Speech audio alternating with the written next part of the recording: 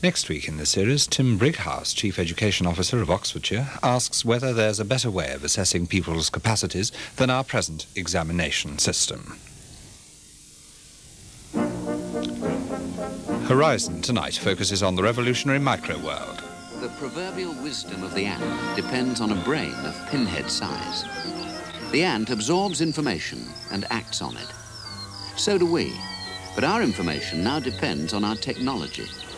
At the British Telecom laboratories, they can see a microchip at work through a modified electron microscope. As the voltage goes through the tiny circuits, they become lighter. Immensely slowed down, this is a microchip at work, an artificial brain thinking. A human hair is roughly 1/10 of a millimeter across, 100 microns. Transistors on a chip are nowadays 10 times smaller than that. The age of the silicon chip under scrutiny in Horizon Microworld tonight at 9:30 on BBC2.